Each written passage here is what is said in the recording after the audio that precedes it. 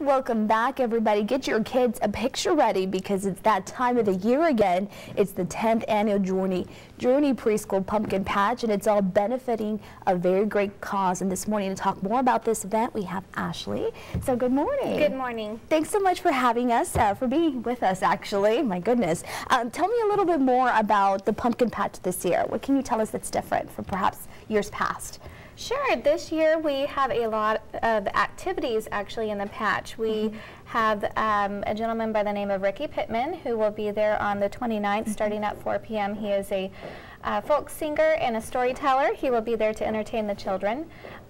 We have Walgreens doing free pictures in the patch on certain nights. You can look us up on Facebook and see all the different types of activities going on. And that's the thing, so many pumpkin patches perhaps going on across the valley, but you know, the one that differs is the one definitely in Harlingen, because you folks really go all out every single year.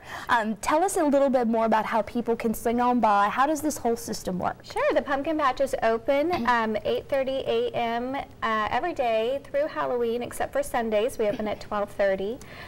You can come by and browse the patch, take pictures, of course, and pick a pumpkin. We have pumpkins of all sizes, all prices, starting at $1, going all the way to $75. Exactly. We have some, show us a little bit of what we have this morning. We have some gourds. Sure. And then we have the little ones that usually go for $1 or $2, right? Right. The smaller ones, these mini pumpkins, are $1. And then, of course, we have pumpkins of various sizes, starting at, like this one would probably be about $5, all the way up to 10, 15, 30 for the larger, for a good carving pumpkin. Wow. Okay, and so if people want to take photos, how can they go about it?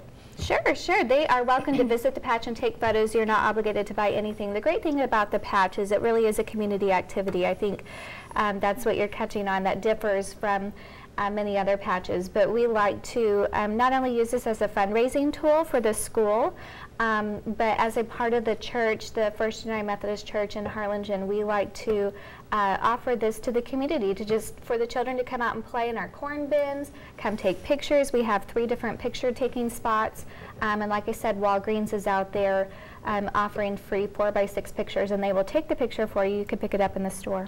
Absolutely. And you touched on the fundraising aspect of this. Tell us again what the money goes to. Right. The money that is raised through the Pumpkin Patch, and this is our 10th year to do this, goes towards any out-of-budget expenses that we might have for the preschool, like our playground, playground equipment, gym equipment.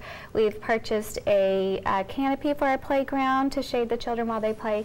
This year we're looking at purchasing listening centers for our classrooms, so that's very important for early literacy. Wow, lots of good stuff. All right, and where can they visit you folks at? Right, we're at 321 East Harrison in Harlingen at the First United Methodist Church. And come on by. We can't wait to see you. Okay, perfect, Ashley. Stick around. We're going to talk a lot more with you about the Pumpkin Patch. In the meantime, we'll be right back with more.